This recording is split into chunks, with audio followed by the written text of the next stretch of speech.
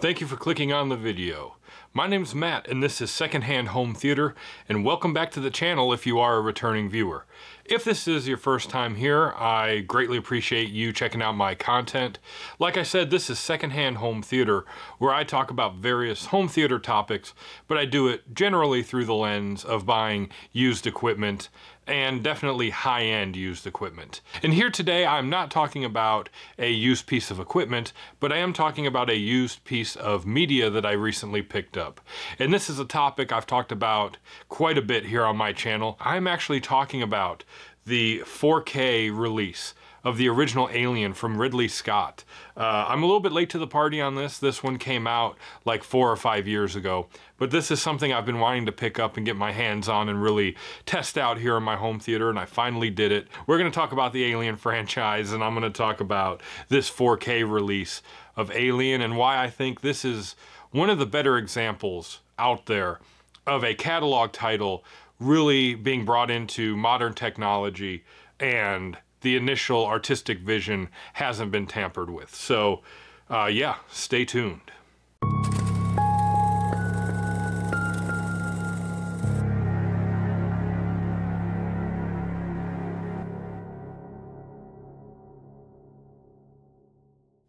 So if you've watched my content here on YouTube, there's kind of two things that permeate a lot of my videos. One is my love of the Alien franchise. As I said in the intro, I've done quite a few videos about the Alien franchise. I think I'm up to like 6 or 7 or 8 videos kind of across the timeline of my YouTube channel here, talking about just various topics of the Alien franchise. It's my favorite franchise out there. You'll know that if you've watched my content. That's kind of the first thing. The second thing is my love of not only used and secondhand equipment, such as projectors and receivers, speakers, stuff like that, but I'm also a pretty big proponent of older technology in terms of the actual physical media side of things. So watching older Blu-rays, watching DVDs, watching VHS tapes in some cases, and eventually, if I can ever get around to it, watching Laserdisc releases of catalog titles. But even though I do have that appreciation and that love for the older formats here in the home theater, that's not to say that I completely discount or discredit or that I'm opposed to the most modern formats, namely 4K UHD in terms of physical disc-based media. In fact, I do see the benefit and the merits of having that type of physical media here in the home theater environment, you know, in modern times, in 2024 and beyond. And with that, that brings me around to this release from 20th Century Fox. This is a few years old. I think this came out in like 2021. But this is the 4K UHD release of Ridley Scott's Alien from 1979. Now, admittedly, I'm a big fan of the 1999 20th anniversary release of this film on DVD. I've done a video about that. That'll pop up here in the corner. I also have the 2010 Alien Anthology set that has a remastered Blu-ray version of this film, as well as all the other original films of the series. And I enjoy that as well for what it is. But I've really been eager to try and find this and get this here in my home theater. And the main reason for that is because I went to go see the re-release of this film back earlier this year for the 45th anniversary. And that was a co-promotion with Alien Romulus that also came out a few months ago at the time of recording. Again, I have a video on this as well. It'll be linked up here in the corner, and these videos will probably be linked at the end of the video as well if you're interested in watching any of them. But I got to go see what basically is the same version of this film that's on this disc in cinemas for that 45th anniversary release.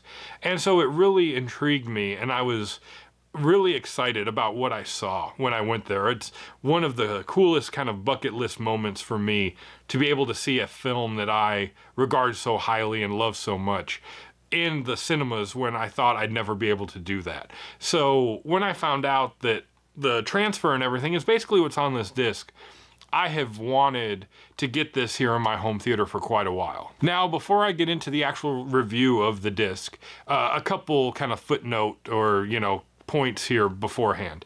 One, I'm not really going into the synopsis. I don't generally do that when I do videos like this. This movie's been around for 45 years. People, I think, pretty much know what goes on in this. So if you want to figure out the actual plot, if you don't know it, you can do a quick Google search and find that. That's not really what I'm here for. The other thing, this is a 4K UHD release, but I am not watching the film on an actual 4K display. I have a Panasonic UB420 video coming on that soon on my channel, but I use that Panasonic player to basically downscale the 4K HDR picture that's on this down into 1080p SDR for my projectors. So I'm not actually watching it in 4K in HDR like these discs are really intended to be, but I wanted to throw those little kind of footnotes out there in the beginning. Okay, so to talk about the actual picture quality on this disc. The picture quality, I will say, is not what I initially wanted this release for. It's more so for the audio, which I'll get to in a second. But I can say the picture quality on this 4K disc is really a good example of how you can take source material from a catalog release, such as Alien, something that was filmed in 1979 on actual film stock that was not filmed digitally, and allow it to be presented really in the best quality possible. And I know, as I said before, I enjoy the more run-down, grainy, gritty feel of the 99 DVD release. And how it really makes you feel like you're watching the film in a movie theater that's second or third run in maybe the early 1980s, and the print's been roughed up from all the times it's been shown and all this stuff. And so you get little bits of grain and little bits of like distortion and stuff in the image that's on that transfer. And that's really cool, and I really do enjoy that. However, the other side of me does really enjoy this release here, because it really maintains all the characteristics of what I've seen throughout all the iterations of this film on physical media, from VHS through the Blu-ray release that I have, without changing the intended vision of the original director and Ridley Scott and the crew that worked on it. And what I mean by that is there is still film grain present. It has not been DNR scrubbed to death, if at all. It may have used some DNR on there. I'm not 100% sure on that. But if it has, it's extremely minimal and extremely judicious in the way they used it, because it's not overly apparent in any of the scenes throughout the movie. You know, it really looks like film stock. You can still see the grain, and you can still see slight imperfections, you know, in like makeup and in facial features and in the outfits, you know, the way they're designed. It's extremely clear, it's extremely sharp. There's no smoothing of the edges. Everything looks really the best I've ever seen it. The only time it's looked this good was when I saw this transfer for the 45th anniversary release in an actual AMC theater. Otherwise, this in the video department really beats out every other release that I own here in terms of just the overall clarity, the overall sharpness, the overall resolution that you get out of it. Now, again, I'm not watching this on an HDR display, so I'm not getting the huge dynamics in terms of like extremely bright content to extremely dark content that HDR provides, you know, in something like this.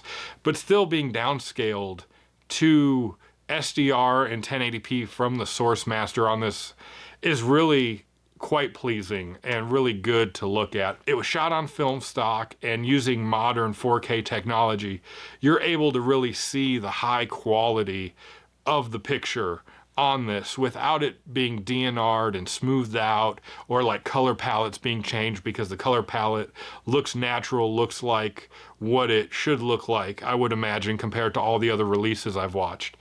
So the image quality is really good on this.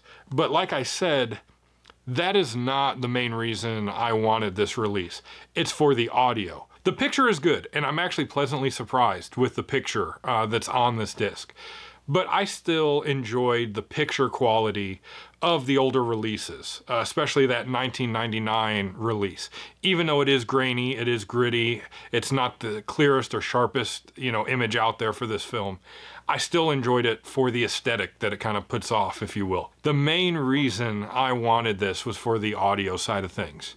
And that's because, much like the Blu-ray release that came out in like 2010, whatever it was, for the Alien Anthology, this disc ports over all the previous audio mixes that have been on the major releases over the years. And those audio mixes include a standard 5.1 surround mix, which I believe is a mix that they made for the original 1999 DVD and then got ported over through all the generations. It also has a Dolby 2.0 mix that was on that initial 1999 DVD that's been ported over, which is more or less the sound mix you would have heard if you went to a non 6-track magnetic capable theater way back in the day. But this release also ports over a 4.1 surround mix from the 2010 Alien Anthology release that is honestly the one I'm most interested in, that I enjoy the most.